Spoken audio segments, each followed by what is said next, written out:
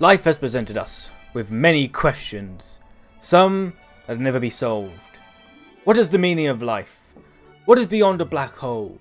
What is the square root of pi? When will Dad get back with the milk? I propose to solve the most daunting question of all time. The one we've all asked before, but have never been bold enough to find the answer. How do the trains have faces? This is a question that I, and many others, have asked at some point or another. How do the trains have faces? Why do they have faces? Was it magic? Were they put there by the one who built them? Some sort of satanic ritual? Many answers have been proposed, but none of them have been correct. However, I bring forth 100% concrete answer on how do the trains have faces. First, I would like to go over and discuss the many answers that people have proposed and show just how wrong they are. Alright, let's do this. This is an answer that stems from Thomas and the Magic Railroad, due to this one scene with Lady. But Thomas and the Magic Railroad isn't canon, so it doesn't count. Okay? It does not count. This doesn't make much sense for many reasons. A, what are they using to make the faces? Some sort of rubber material? B, why would someone put a face on an engine? It seems much easier if they weren't alive. Would probably solve a lot of issues and prevent several accidents from occurring. Maybe that's what they do with the engines that really misbehave.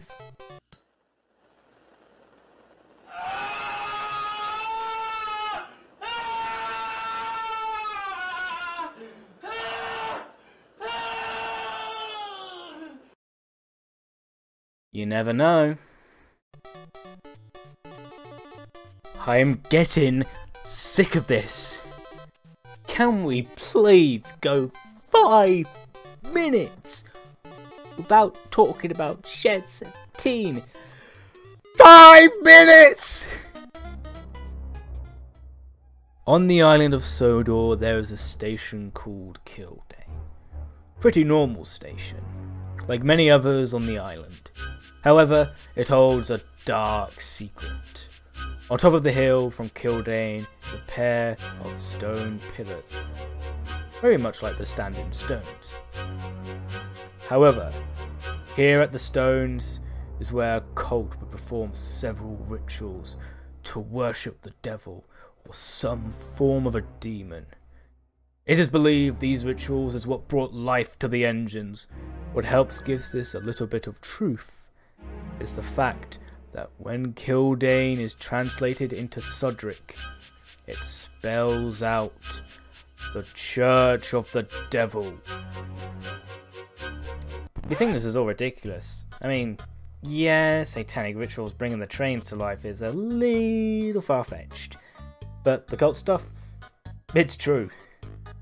I was a little stunned when I found out about this, but I do recommend Googling it. All these answers, while good in theory, don't hold too much solid ground. However, after a heavy amount of research, studying, testing, I believe I have come to a final conclusion. The answer to life's greatest question. Why do the trains in Thomas have faces? And the answer is, a drumroll please.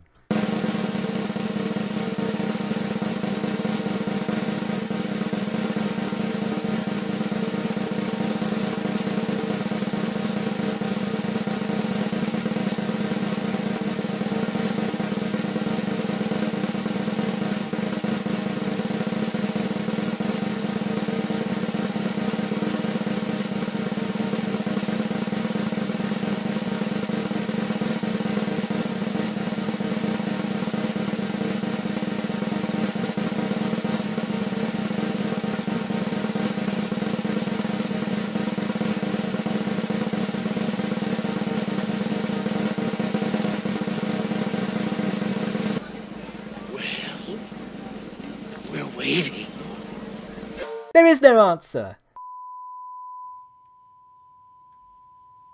That's it? Now, before everyone gets their pitchforks and torches, and before everyone tries to cancel me, hear me out. There has never been a concrete answer to why the trains have faces. Even the man himself, Audrey, couldn't come up with a good answer. He said only engines on Sodor have faces, even though there are many books that contradict this. This was just a quick explanation for children on why engines in the real world didn't have faces. My belief is there is no real solid answer to why the trains have faces, and neither should there be one. Why? Because it's not really needed. I mean, does knowing why the trains have faces really add anything to the stories? Not really, so it doesn't really matter. Take for example, Toy Story. The toys are all alive, somehow. Do they ever explain how or why? Oh, what about the toons in Who Framed Roger Rabbit? How are they alive? Are they drawn? Again, this is a question that's never really answered, but at the same time, it doesn't really need to be answered. People will and have questioned why the toys are alive, and the same goes for the toons. But the movies are so entertaining that we don't need them to explain. It's something we all ask, but we all eventually accept. And I think if they did try to explain it, it would be even more weird and even more confusing on why they're alive. So that's my answer on how the trains have faces. They do, and there's no real answer, but neither do you need one to enjoy these stories. Honestly, a lot of the stories would be very boring if the trains weren't alive. The fact they're alive is what makes Thomas so special. It's seeing the everyday and working on the railway from the perspective of the engines, and if they weren't alive, well, it would be really boring. But the fact is, they are alive, and I don't think we'd want it any other way. This may have not been what you were expecting, but if you did enjoy, please leave a like and subscribe. Also, I want to make a quick thank you for 1,000 subs. I'm in the middle of a little video to celebrate, so that should come out eventually, hopefully. Also, if you enjoy my rambling about trains having faces, I want to try and make more type of discussion videos like this, so please suggest any Thomas themed topics to talk about or cover.